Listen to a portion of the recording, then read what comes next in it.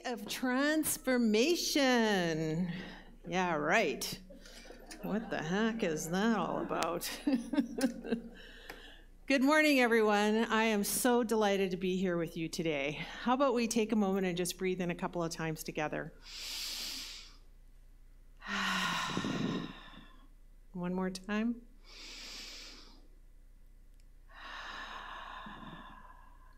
And again.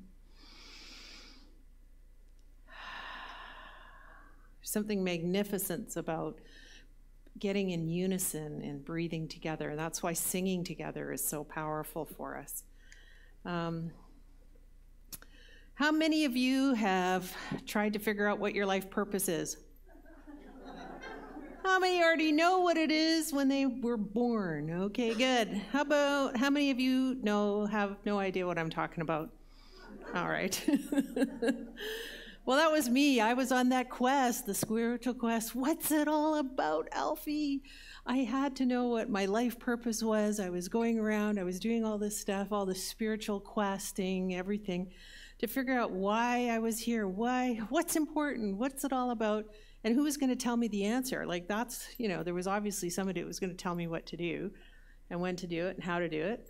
No, I kind of knew that I had to answer my question myself.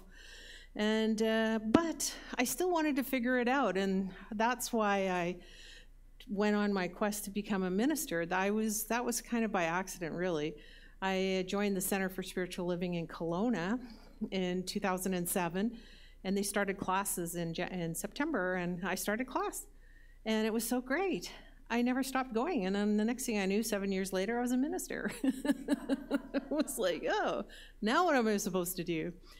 But every class just helped me deepen and understand and get this teaching and taught me how to think, not what to think, and all of that stuff. It was so powerful, and I was transforming myself and transforming my life around me as a result of it. And I was revealing, my true nature, which is the true nature of all of us.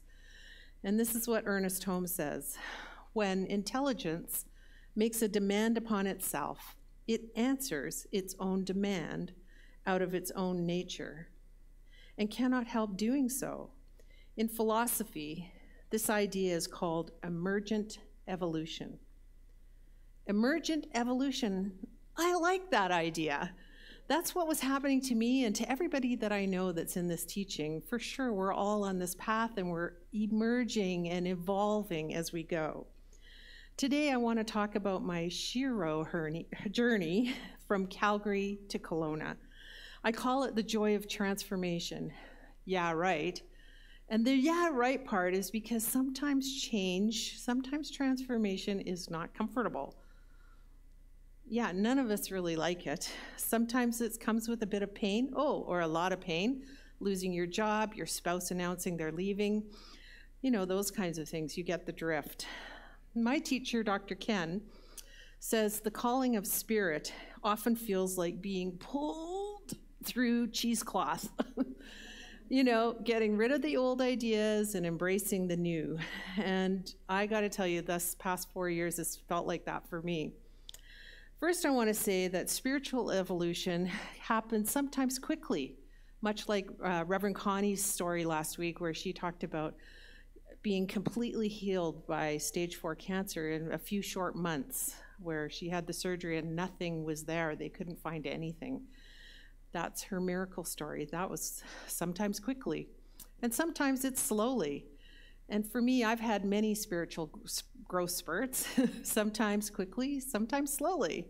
However, this particular journey that I want to talk to you about was so transformative for me. I was finally able to drop the chains that had bound me to my past, to my history, to my old ideas. And I've stepped into the real Leslie, and it feels really great. No longer held hostage. And now I want to share with you a couple of things that I know. That doesn't look like it. No, that doesn't look like it. Oh, this is sensitive. No, that's not it either. Wait a minute. These are not in order. Okay, this is it. Good. I should number the slides too, right? Okay, so there's a power in the universe, and we can use it. We all agree with that one? Yes. Okay. That everything in my life is my creation. When I first heard that, I was like, I do not like that. What about this, this, and this? I didn't create that. And the last one that I wanted to talk about is that this is one of our spiritual principles that Dr. Ernest Holm wrote, that heaven is within us, and that we experience it to the degree that we become conscious of it. Those are big words. So as we become more conscious of heaven within ourselves, we experience it more. Nope. During my studies, I did a paper on the hero's journey by Joseph Campbell. He's a mythologist, and he was fantastic. He studied many, many world traditions, religions, and philosophies. And his most well-known work is a book called The Hero of a Thousand Faces. And what he discovered in his research was there was this common story, this common theme of the hero's journey. And so the hero's journey is the call to adventure.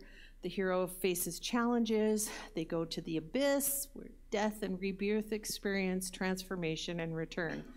Has anybody heard of Star Wars? All right. That series of movies that was actually founded on this very hero's journey. The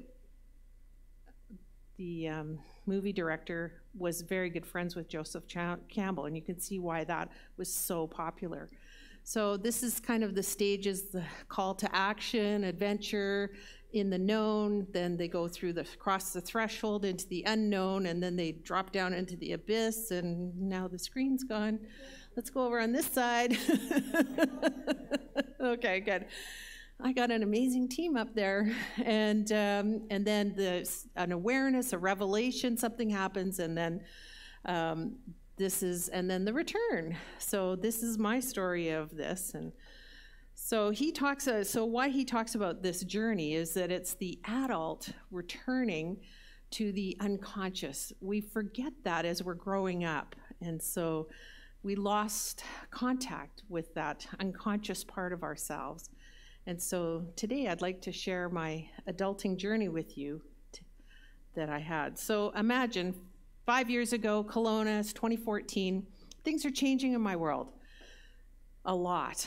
I had a job and I was working as an accountant, and my job was changing. They didn't want me anymore. And that was kind of like, oh, I'd been there for 10 years, and so I was like, now what am I going to do? I got to reinvent myself in Kelowna. And I was having a bit of relationship issues. It was great in some areas. I'm not going to tell you what, but the other areas, terrible. At that time, weirdly, my condo that I was living in, I'd owned it for a number of years. I'd been on the rental list for 4 years, and woof, popped up at the top of the list. And so I had 90 days to make a decision about whether I was going to rent it or not and get off the list. And I was feeling like there was something more. I'd become a minister. I'd been a minister for 6 months at that point, and in Kelowna there was a lot of ministers, like 20, and there was a lot of practitioners, like 40. And there was like, I just felt like it was time for me to fly the coop, leave the nest, that kind of thing. And I had this urge inside of myself. I can't really say what it was, but it was there, and I was starting to feel like there was something more for me. I wanted a bigger, bolder version of myself. Yet, I recognized my limitations, and I had a lot. I had these self-imposed limitations. I'm not good enough. I'm fear of letting go. I need somebody in my life. So I had all this stuff going on, and I needed the external sources to make me feel better, to make me feel okay. And I had this deep-seated fear of abandonment and being left alone. Yet, inside was this crazy urge to move. I didn't understand it. It was nudging me, and it was pushing me. It was pulling me through that cheesecloth, and I was like, okay, I'm going to go. So this is my call to adventure. Look where I am. I'm on the road to Calgary, Alberta, heading east. I loaded the car with my printer and my office supplies, of course, and gave away most of my possessions, and I didn't know what I was doing. I was just heading this way. I knew that there was going to be a lot of fun here in Calgary. Who doesn't love a stampede? Cowboys, pancakes, all that stuff, the Bow River. So here's me, and oh, me, look, I arrived. So it was wonderful, and hopefully this is a blank. Nope, it's not. I don't know what happened to my slide deck, but I'm working it through. So I've been here for a couple months, and then while I was in ministerial class, I decided that it was brought to my attention that Nanaimo was between Campbell River and Victoria. This is a geography course, part of our class today. And Nanaimo would be right for a center. So I was like, road trip. So I go on my adventure to Nanaimo, and I got there. And what did I want to do when I got there? Live on a houseboat.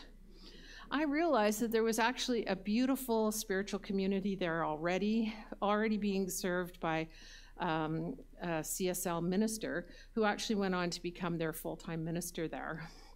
And I was going to start something from scratch.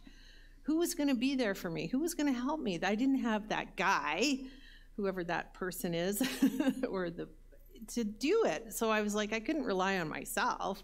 My goodness. So no, that wasn't it. And I really didn't trust myself. So I was starting to cross the threshold and enter into some of the challenges on my journey. So the in-between time, I was renting a basement room with a little bit of two little windows in there. It was great. It was safe, secure, cheap, and I was happy to be there. But I'd used to a lot more than that. And the other thing that was going on was, hey, no job, no prospects, no income. But remember what happened in 2015? Yeah, 100,000 Calgarians got laid off. Right, I decided to come to the city that year. So essentially, I had no idea what I was doing in Calgary. And Nanaimo didn't seem like it was going to work out. Another call. Let's go to Vancouver. I got a job opportunity for 2 weeks to work in a construction company. Sure, I'll go there. So jet down there, and 2 weeks turned into 3 months. And on December 15th, I got fired. Oh my God. I'm a licensed minister. I'm a longtime accountant. I'm 57 and I got fired? Oh man. Weirdly, that morning, though, I had done a bit of journaling, and I had created a list of all the beautiful things that my ministry was going to be. It was going to be awesome, fun, there was community, we were going to have glorious connections, we were going to talk about spirit all the time, and it was going to be wonderful. But look what happened, I got fired. So I'm wondering, is this for me or is it against me? I don't know. I was starting to slide downwards. This isn't something I was too proud of. 5 days later, on December 20th in Vancouver, there's a knock on the door Sunday morning, and it's the RCMP. And they're there to inform me that my daughter is overdosed and died. My world ceased to exist. I fell headlong into that abyss of despair, depression, destitution. I returned to Calgary and I struggled really to stay alive. I didn't want to die. I just didn't want to be alive. And I just had to make a choice every day to get up, get dressed, and feed myself. I was deeply grieving and trying to find my footing in the world. And I don't know how I survived that for 6 months and a year. But interesting how it all works out, because I was living with a family who had also experienced the loss of a child. And so they knew that there were no words, but that I could show up and be there any way I was, messy, crying, whatever. Whatever I was trying to do, they allowed me to be that, and I thank you for that. I fully engaged in the Calgary Center for Spiritual Living. I attended classes. I started doing Sunday services regularly. I meditated. I was creating and living one day at a time. I supported myself through a little bit of accounting work for my BC clients. And I drained all my resources, all my savings, no problem. I put on my happy face, and I braved myself in a world without my daughter, Jessie. The following Christmas, I returned to Kelowna for a family visit and began to have a deep spiritual experience in the mountains with all the snow. I was out walking in a field, and I fell down. I couldn't get back up. I tried, and I was struggling, and I just couldn't get up. I was beaten down, and it was in that moment when I completely surrendered. I realized that I was trying this on my own steam. I was the Do It Alone program. Yeah, that was me.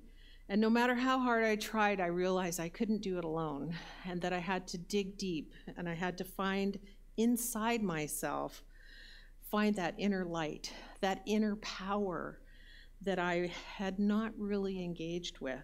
And in a nanosecond, I realized and knew that there was a power in this universe and that I could use it. I could trust it, I could rely on it, and I know more deeply about this than ever before. This power was for me, not against me. I reached out my hand to my friend, and she hauled me up to my feet, and we trudged on. But in that moment, I had my revelation.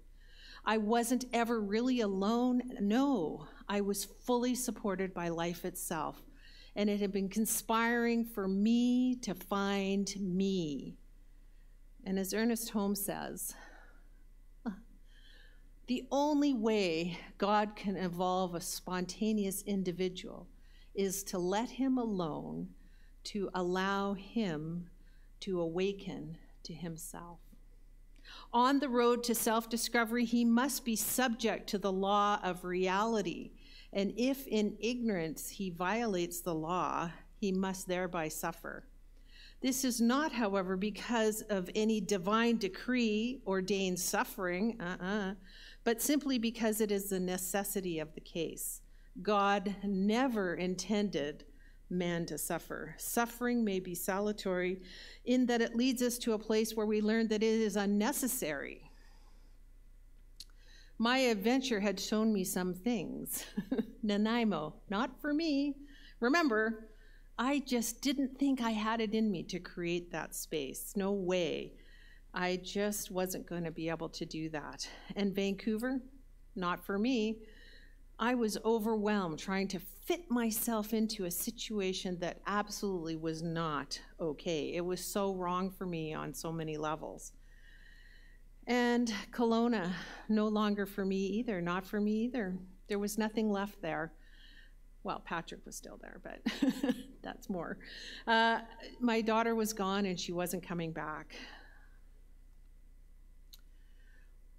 Opportunities to find deeper powers within ourselves come when life seems most challenging. I definitely understand that.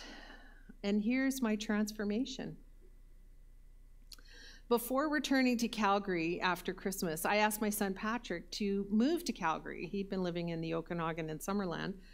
And we spent that evening visioning what it would be like to live in Calgary. We visioned a house. We wrote it all down. It's going to be light and spacious. It's going to have lots of room for us. It's going to be in nature. There's got to be lots of trees or something. And it's got to have a fenced yard, no question. We had pets. And so that's what we wanted. And then I visioned what my accounting practice would be like. And then I began a deep meditation practice using the work and materials from Dr. Joe Dispenza. And he does a lot of scientific research on the brain and the effects of meditation on the brain and neural pathways and all epigenetics and amazing stuff. And so I was digging and diving into that and sharing it with everyone here. You should get to go through what I'm going through. And then I met with a bunch of like-minded business professionals. I hired a business coach, and I worked with a fitness trainer and got a little stronger. And I knew that this was working. And I was teaching classes like The Power of Decision by Raymond Charles Barker and The Essential Ernest Holmes. So really diving into this teaching. And I knew what I wanted. I wanted to live life like a 3-year-old, filled with joy. You know, they just like, hello world, and look, there's a flower, and there's a dog, and there's a food, and they just love life. And when they fall down, they cry for a moment, get up, and carry on. And that's what I wanted, to live like that. Confident, bold, and alive. I knew I was on my right path. 6 months later, my condo sold for a profit, which was great. And we found the perfect home, and it was exactly what we had visioned. We had big trees, it's spacious, light-filled, and there was trees that sheltered birdies and squirrels and rabbits. Okay, the rabbits were on the ground, but the dog loved that. And part of my journey has been meeting my magical kitty, Molly. And it seems like we were waiting our whole lives for each other. The moment I set up the bed in that basement, she moved on, and she has not left that bed since. She literally lives on my bed. And she and I have a very special relationship, and I know that she was brought to me as a spirit guide. I know that my daughter sent her to me because she wanted me to remember that there's so much good in the world. Cat purrs, warm fur, and a safe feeling. So sometimes she's a little bit shy, but there she is.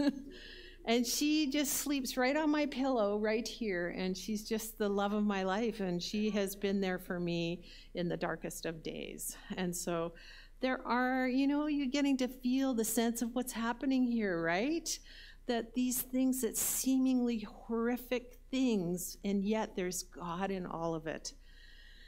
And so one more piece of the transformation, not that piece, we'll stay with Molly.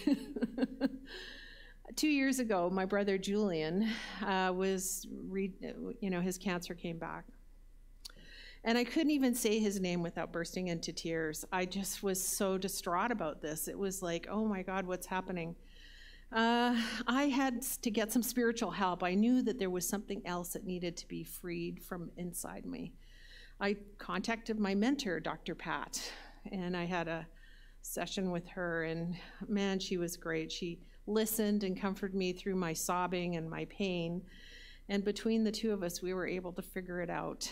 Like, Julian was my rock, my kindred spirit. He knew everything about me, and we had been really close. I don't have sisters, but I had 2 other brothers, and I was just in competition with those 2. And but what I realized was that I was holding Julian hostage to be my emotional support. And so through that session with her, I was able to free myself of that, because I knew who my support really, truly is. And that's God, Spirit, Creator, the universe. I know that. That's my supply and my support. And I knew that on such a deep level. And so I was able to go to my brother and tell him that before he passed, that I freed him from that, and that I thanked him for being that person for me my whole life. And so that was the last thing that I knew, that I was able to say to him, and to be free and to not cry now when I say his name. I thought I would die without him, but I'm here to say I didn't. And today I know that I've spent over 7 years in this spiritual teaching, and I knew that this stuff was supposed to work, and I realized and accepted that it was my turn to shine.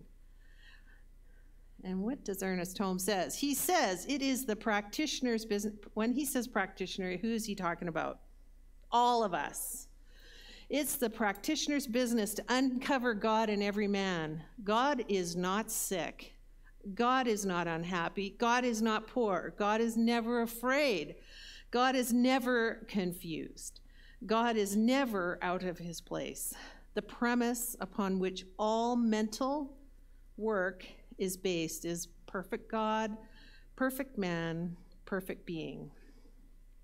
And now my return from my Shiro adventure. As I dropped into my spiritual practices, meditation, visiting spiritual mind treatments, changing my thoughts, releasing my limitations, knowing a deeper relationship with my inner guidance, playing more, laughing more, relaxing more, I began to experience a true awakening to my own spiritual magnificence and personal power. And that is in our center's mission statement. I embodied it and began to experience it every day. Guess what? My business grew in 1 year. In fact, I more than doubled my profits or my revenues in 1 year. I was doing a daily prosperity treatment. It was tacked onto my vision board. My body started to transform. I got stronger and fitter.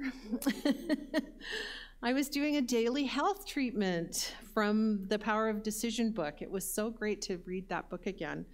And one of the lines in that treatment is, my health is spiritually infectious. I love that. And so I would just dig into that idea, and these are the results. And my grief was diminishing. As the mother of a child with addiction who lived on the streets since the age of 15, it was so painful to check every street corner looking for her, to see her panhandling, and to have her return home for a few days only to sneak out in the middle of the night without a word. It was really a tough time in our family. For 15 years we lived like that. But today, I know where she is. And I know that she is free, free, free. And I am so blessed to have had her in my life for the time that I did. She was a wonderful person. I knew the truth of who she was always, always, always, no matter what she looked like and no matter what she was choosing. And that's a gift of this teaching. So many people lose their children and lose that connection within their families, but this teaching teaches us that all of us are precious. Throughout my training in this philosophy, I've made great inroads to releasing limiting ideas, beliefs, and old patterns. Thank God.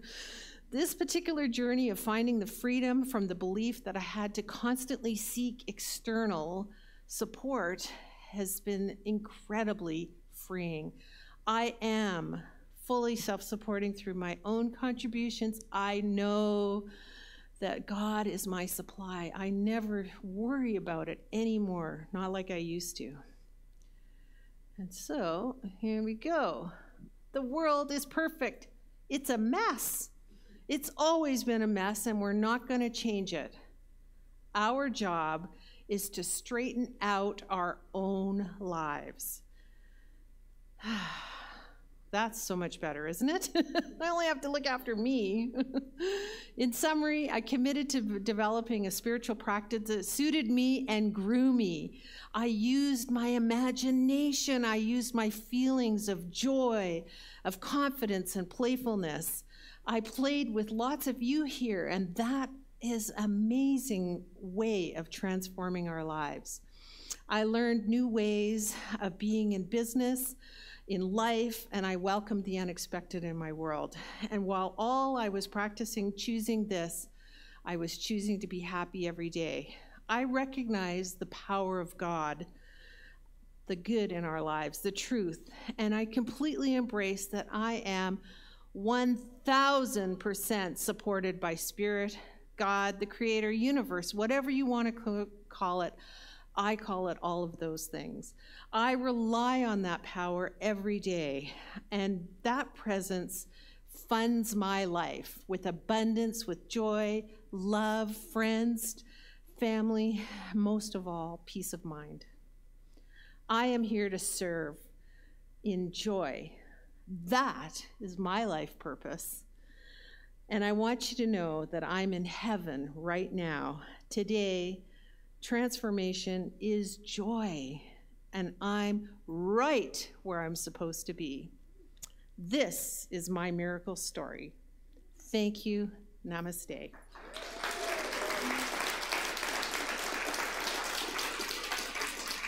Thank you. Thank you.